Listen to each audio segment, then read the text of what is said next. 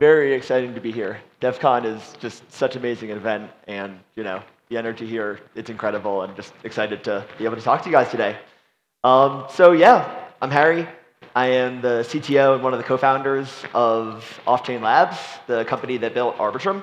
And I'm here today. I'm going to kind of walk you through a bit of the history of Arbitrum and how we got here, where we are today, and then talk some about sort of where we're heading and what the future looks like.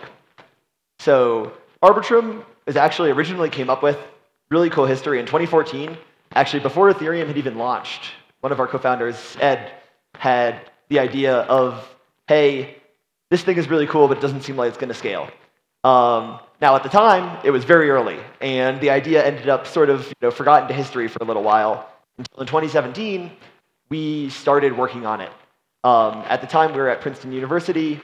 Academics thought, hey, this is really cool and interesting, and it seems like there might be something that'll really grow here. And we started out. We wrote a research paper back in 2018. It's crazy because it feels like yesterday to me, but it's almost ancient history in crypto time. And then managed to somehow, and I still am not completely sure how, to found a company around it and share it with the community. So at that point, we had this idea. We were building. Back in February 2020, just around East Denver, we actually had the first Arbitrum testnet. It was a lot different than it is now. Actually, we started with technology that looks a lot like, looks more like and included features like our Nova chain has today, which I'll mention a little bit. But it was not a roll-up. It had a committee. It had sort of off-chain agreement. But it had a lot of features like it has now. And doing application-specific chains. So interestingly, sort of a lot of where we are now, it was too early then.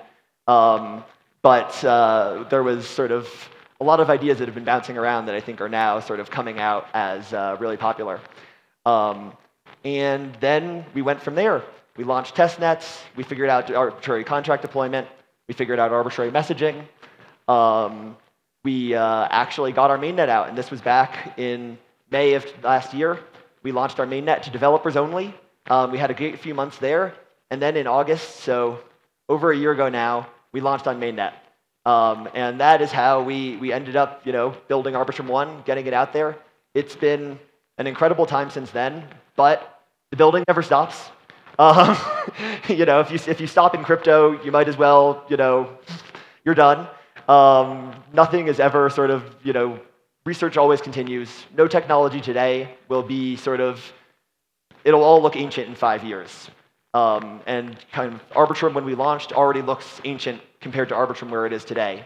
Because this last year, we worked on our Nitro upgrade, which I'm going to be talking about some today. We launched our Nova chain, which, as I said, sort of actually takes a lot of ideas from our original paper. And sort of the world is now, I think, in a position where they make a lot more sense than they did then. We went through a really sort of challenging and interesting thing, which was the live upgrade of our Arbitrum chain to an entirely new technology stack. And it was really interesting to us. We did it kind of a couple weeks before the merge, and it was essentially our merge. In that certainly not the same amount of coordination necessary, but the idea of kind of taking a technology stack and somehow, while with a running system, actually kind of replace the technology underneath it with a newer version, with a more powerful version that allowed it to be cheaper, faster, all sorts of good stuff, which has made it for a really exciting year for us. So Arbitrum 1, just to kind of jump into what is this thing I've been talking about? I walked you through the history, but it's nice to sort of dig in a bit more, talk high level. What does Arbitrum provide? Why should you care? Hopefully most people here already know, but it's certainly nice to say. Low-cost transactions, security rooted in Ethereum, so inheriting security rather than trying to have independent security, which is really powerful, which is what rollups give us. And really, really, really full compatibility with Ethereum, which is the thing that only optimistic rollups, at least today, can provide. And means that sort of tooling, languages, everything just works. And it's been really huge for developer adoption. It's meant that the learning curve and the difficulty of applying on Arbitrum has been incredibly low, and it's how we've been able to get so many people involved and have so many people benefit from the technology that we're building. So just a couple stats, and this is actually slightly out of date because the market is down, and this slide was made before the, so I think it's more 2 billion plus now, although the amount of value in ETH, I think, has increased. So, it depends how you look at it. But Arbitrum is going strong. We have a huge amount of adoption, huge amount of projects, huge amount of users, and it's just been sort of incredibly thrilling to watch. It feels as though it's been like forever now, but it was only a little over a year ago that this all became possible. We have a huge ecosystem. We have kind of native apps. We have Ethereum dApps that are have been on L1 and started out there, but then have migrated. We have tons of infrastructure support from all sorts of different companies. Shout out to Tenderly that just launched full Arbitrum support recently, which was very exciting. And Arbitrum is becoming a major part of Ethereum. Two kind of interesting charts here. One being, and it's not rendering very well, but you can look on Etherscan yourself. One being that the Arbitrum sequencer is one of the biggest gas spenders on Ethereum, that we are now sort of using a significant amount of L1 resources in order to power the rollup, which is really exciting. And also very exciting that will hopefully go way down with 4844, which I won't get to talk about too much in this talk, but is extremely exciting. That and the other thing being the amount of ETH that's just in Arbitrum, that our bridge escrows funds that are deposited in the system, and the amount of funds in that bridge is a very significant chunk of ETH, which is crazy exciting. And then the other thing to look at, and this is sort of just very exciting, and also has been kind of vastly improved with Nitro, is how cheap it is to use. I think we're on average coming in at somewhere between kind of 10x and 50x price reduction compared to Ethereum. This has gotten better with Nitro as we added compression. L2 costs are quite low because of all of the efficiencies of the system and the fact that kind of the gas limit can be quite high. And so you can see we have here just L2 fees, which is a very nice site to look at. You can see that we are coming in sort of just a couple cents to transact. In the simplest case, we're doing ETH transfer. And even smart contract execution is very cheap and easy.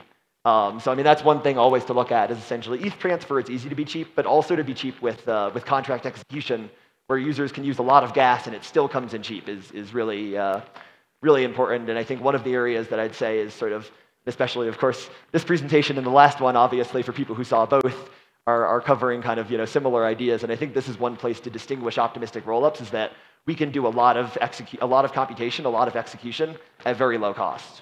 And just sort of for rollups in general, and this is sort of general across ZK rollups, across optimistic rollups, but I think it's really important to talk about is just looking at sort of what rollups can give you versus sidechains. So with rollups for data, we are using Ethereum and we're depending on Ethereum for data availability. All transactions get posted. Unlike sidechains where kind of the data is separate, maybe they're posting headers back, but it's an independent system. We have, I might cut for a second, but I'm back. We have L1 to L2 bridging that's enforced through the security of the rollup, and that's sort of one of the most important features of rollups to me, is the fact that the bridge is part of the system. There's no sort of independent multi-sig, no independent bridge mechanism. The bridge is the rollup, which is really fundamental, as opposed to sort of needing some sort of messaging layer that's independent from the security system. Rollups use fraud proofs, validity or fraud proofs for optimistic rollups. Fraud proofs, of course, which means that anybody can prove the correctness of the chain. And it means that basically you don't need 2/3 honest. You don't even need half honest. You only need one honest validator in order to secure the system, which is an incredibly powerful property, as opposed to needing kind of a... And then just to mention a little bit, I'm mostly talking about the rollup today, but I want to also mention Nova, which is sort of our kind of version of Arbitrum, but with the data availability committee. There's some really interesting trade-offs here, and it's a kind of a very active design space that I think the whole rollup community is exploring, which is ways to make data cheaper. Posting to Ethereum is the expensive part, and so being able to move that off-chain by having a committee where you're not worried about a majority, you're only worried about a couple on that committee being honest, is a really powerful thing, and it's what allowed us to be able to offer a platform that can really be competitive with sort of other non-rollup systems which don't have the cost of posting to Ethereum. And it's an interesting trade-off. It does make some sacrifices in security. The way we think about it is that we're not competing with rollups. We think if you can afford a rollup, you should use it. What we're competing with is other solutions that don't have that level of security and trying to provide something more secure than they are. Now just a little bit about sort of how Nitro works and sort of how to imagine the system. A lot of times with rollups, because it's so compatible, it's kind of a black box. You have the RPC, you point at the RPC, you use it just like Ethereum, and that's it. But it's really, I think, valuable to understand what's going on and really important. So we split it up into a number of steps, and we have iterated on this a lot. How do you explain this thing? It's complicated. There are a lot of different pieces. I think the latest iteration is one that we're pretty happy with. So we start off by talking about sequencing, and this is probably the role of the sequencer is one that's sort of most well known in how rollups work. Sequencer is a node that orders transactions. It receives transactions in, it puts them in an order, and then it runs them. It evaluates state transition function, and it produces blocks. Well, that basically sounds like how Ethereum works if you replace sequencer with miners. Although for the sequencer, there's one entity rather than a lot of them. The interesting part is in parallel, or slightly trailing the ordering of transactions, the sequencer is also batching and compressing those transactions and posting it to the L1 chain. Now, one key thing to understand here is that the sequencer is not attesting to state roots. The sequencer is not making claims about what the result of executing those transactions are, like what the result is. All it's doing is saying, these are the transactions. So there's no such thing as sort of claiming something valid. Claiming something invalid. You could post an invalid transaction, certainly, but it would just be ignored by the state transition function and rejected, and the sequencer would be out some money. But it wouldn't have any other consequence. And so that gets posted to the L1 chain, and then picked up by the actual rollup security mechanism, which I'm not going to be able to get too much into in this talk, but there's some great material about online. So what does this mean in terms of finality, which is one of those important questions? Because you have these systems, and you have when MetaMask says, OK, the transaction's in a block, but that's not enough. Finality is this really important question, which is when can your transaction be reversed? It's one of the things that with the merge has changed a lot for Ethereum in very interesting ways. And sort of Arbitrum has its own notion of basically how you can tell when a transaction is final. And so we split it up into 3 phases. We have soft finality, where the sequencer said it's the order. If the sequencer is honest, that's what the order is, but you're trusting the sequencer. And so for many applications, this is actually pretty good. Currently, the sequencer is being run by us. Long term, the sequencer will be decentralized over a number of parties. No need to trust it, but you can, and a lot of people do. After that is kind of the really important mark, though, which is when can you actually not trust the sequencer?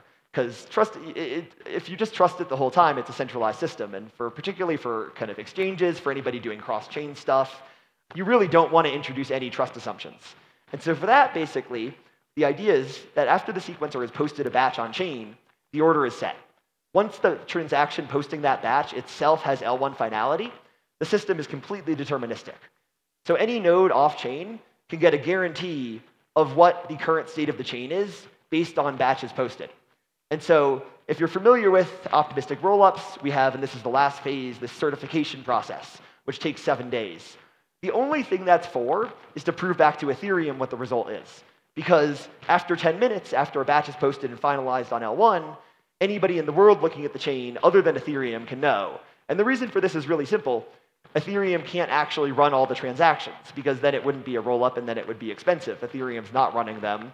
We're using fraud proofs. But off-chain, anybody can just run the transactions themselves and calculate the result.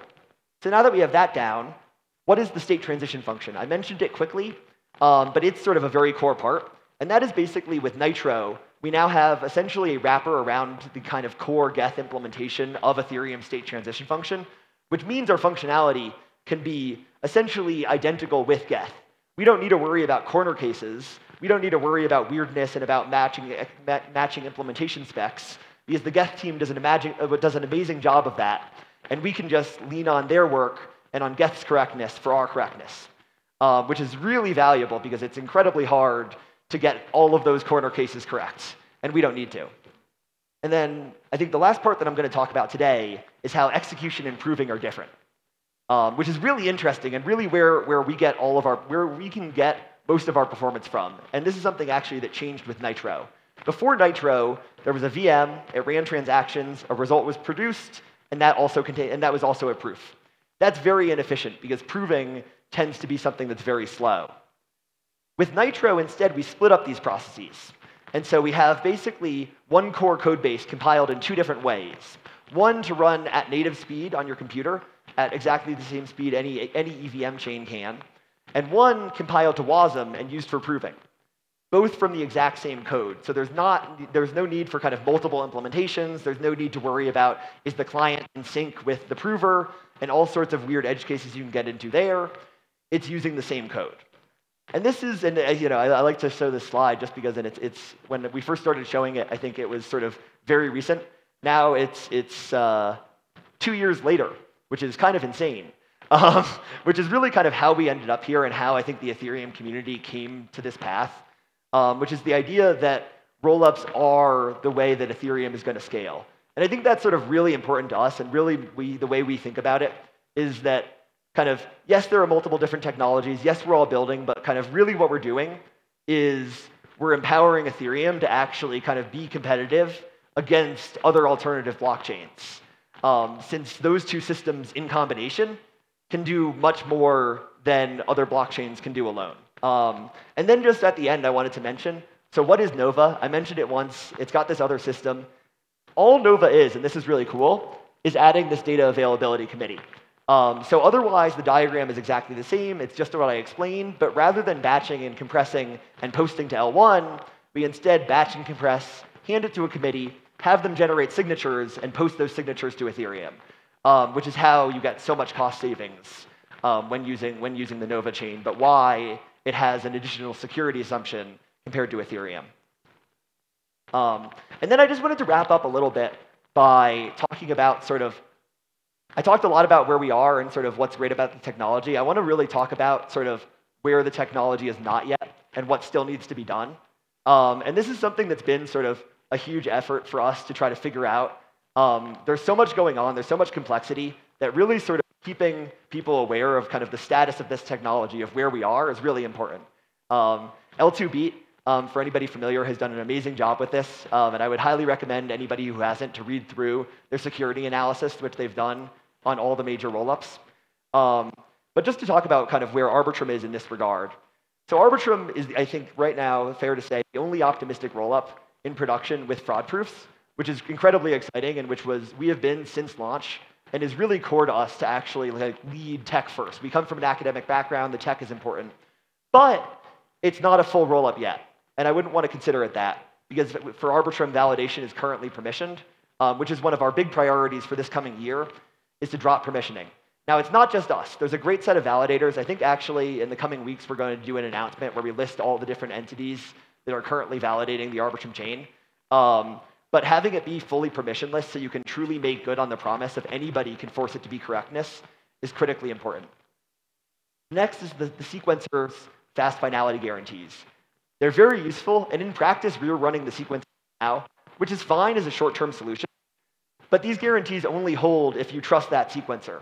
And so getting a more distributed system where you can kind of have a much stronger guarantee that the ordering you get quickly will definitely be the ordering you get when those batches are posted on chain is a really important step forward to, again, reaching sort of this real promised future. And the last one, and I think this is sort of the hardest the hardest issue, and I think the biggest sort of discussion, and one that's sort of really important and has been happening a lot here, is how do you think about handling critical bugs in these systems? That fundamentally, this is sort of a really scary process. If Ethereum hits a bug, or Bitcoin hits a bug, they will fork and fix that bug, because it's in the core protocol, and those protocols can fork. But what do rollups do? Rollups are smart contracts.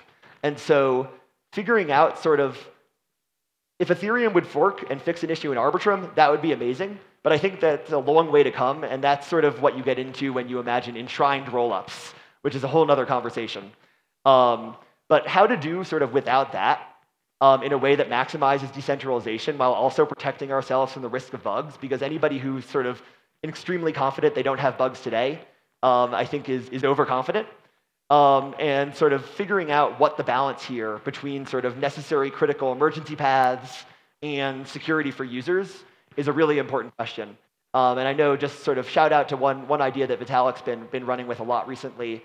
There's some really cool work being done around the ideas of having multiple provers and having a majority of those provers need to all agree. Because then if one of them has a bug, as long as the other one doesn't have the same bug, then they can be checks for each other. And if you have multiple independent implementations, then you get a lot of the same security benefits that client diversity has for Ethereum as for rollup security, which would be a really big thing. So yeah, thank you all for bearing with me through this, and I hope it was interesting. Been a total blast being here, and yeah, I think we should probably have a few minutes for questions. Hey, thanks. This was great. Do you see Optimism's Bedrock and Arbitrum's Nitro converge in the specifications? So there's absolutely been a lot of kind of very interesting convergence between Arbitrum and Optimism over the years. Both projects, obviously, that have been building for quite a long time. I think that sort of, and this is, I don't think this is happenstance, that like we've learned from each other and kind of design models have shifted. I'd like to say, and take this with a grain of salt because I'm obviously biased, that sort of our initial design was much more influential, particularly interactive fraud proofs, which were a mechanism that we have been kind of arguing for years, and finally won out on, versus the alternative, which was on fraud proofs, which kind of was the original Optimism design. So I think there's a lot of alignment there and a lot of coming together, and I think there's a lot of room for standardization. Yeah. Hi, Harry. Thanks very much. Just on the last topic you were talking about critical bugs and how you could fix them and the sort of issues that raises, I was thinking about what Danny was talking about in his talk in the opening day, minimizing governance. Do you see any prospect of breaking out the Arbitrum design into multiple components where a bunch of them are immutable and you're able to restrict the governance to just a small part? No, it's a really great question, and I think it's something that sort of, as we are now kind of in, and I'll say kind of for context, Nitro was our biggest priority for a very long time because it really kind of was solving key performance issues that users were having on the network. I think our next priorities are all around really deep diving on these questions of exactly how much can you minimize. Upgradability is a really tricky thing because a lot of the time, if anything is upgradable, then that component could be captured. And so really figuring out sort of like if there are ways to sort of modularize your security in a way to create protection is sort of a really interesting open-ended question. So for instance, a modular stack, which is just a set of layers on top of each other, doesn't really help there if some of them aren't upgradable, because if you control an entire layer, chances are you can do whatever you want. So figuring out sort of what arrangements there are to minimize that, I don't have a great answer, but it's a really interesting area for work. Hey, thanks for the great talk. So asking kind of like a spicy question, what is like the core reason why you are still maintaining a whitelist on the fraud proofs? And then, if that's for like, gas reasons or like DOS reasons or whatever, is there a reason you wouldn't deploy, a version of like Arbitrum on something like Goerli that has, non-whitelisted, fraud prover, so that you can increase kind of the confidence of people by able to generate fraud proofs or at least run that mechanism themselves? No, it's a great question. No, and I really appreciate when people ask critical questions. I think a lot of times in this space, there's too much trust that's put into teams, and it's really important to be skeptical. So there's a few different reasons. I think kind of both the sort of performance of the rollup protocol as many parties come in, and sort of confidence in sort of the underlying fraud-proof mechanisms, which have been growing over time, are sort of kind of core reasons. I think that in this coming year, and I fully expect within the next 6 months, we will have permissionless fraud proofs on mainnet. As to why not Goerli, it's an interesting question. We totally could. I think the main argument against it is that having the code on testnet and the code on mainnet be exactly the same is the best way to sort of minimize the chances of bugs. We have, if you're interested, a large amount of fuzzing that sort of has been done on the fraud-proof mechanism itself, which is obviously sort of not very visible to users, but there is quite a bit of it. Would be definitely happy to point at that. Thank you so much, Harry Kalodner. Please give him a big applause. Thank you.